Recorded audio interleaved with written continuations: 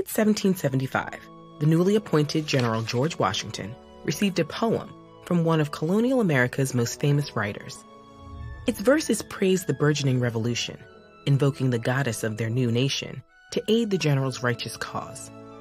But this ode to liberty wasn't written by some aloof aristocratic admirer. Its author was a young black woman who'd been enslaved for over a decade. The young girl, who'd been renamed Phyllis Wheatley, had arrived in the colonies on a slave ship in 1761. The ship landed in Boston, where Susanna and John Wheatley purchased Phyllis to work in their house. However, for reasons that remain unclear, they also taught her to read and write. Over the following decade, Wheatley became well-versed in poetry and religious texts, eventually beginning to produce her own poems. The family published her work in a local newspaper, and in 1771, her elegy for a renowned Reverend George Whitefield captured the public's imagination. The poem's repetitive rhythms, dramatic religious references, and soaring spiritual language depicted how Whitefield's sermons inflame the soul and captivate the mind. Wheatley ends with an arresting image of life after death, trusting that divine forces will reanimate his dust. This moving tribute found an audience in both the U.S. and England, and since the piece was published with a note identifying the author as an enslaved woman, many readers were as fascinated with the poet as they were with the poem. In 1773, Phyllis traveled to London, where her collection of poems on various subjects, religious and moral, became the first book of poetry published by an African-American woman. It was filled with profound meditations on life, death, and religion, as well as biblical and classical references. In A Hymn to Humanity, Wheatley linked these themes to her own creative growth, portraying herself as a muse, smiled upon by heavenly bodies. Unsurprisingly, Wheatley had her critics. Many white Americans believed black people were incapable of producing intellectual and creative work.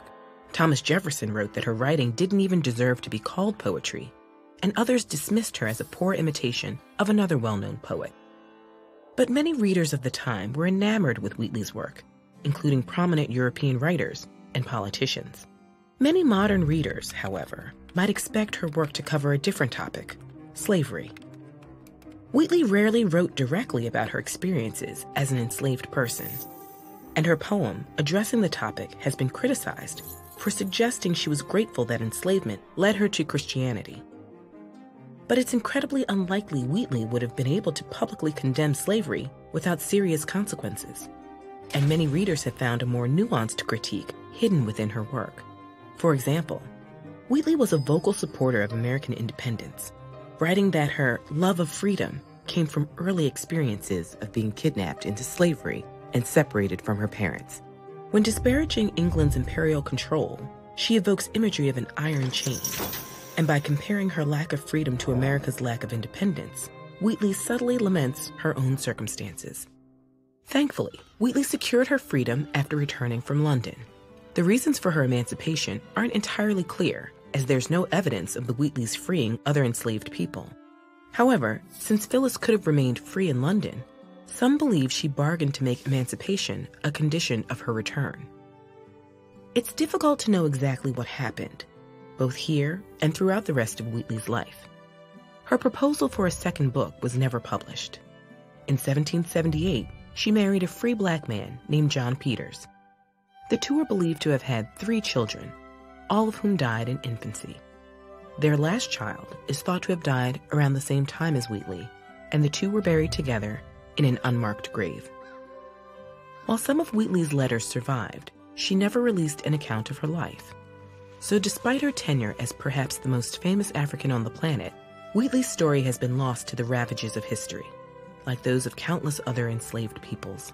But her poetry lives on today, celebrating creative growth and offering spiritual sustenance.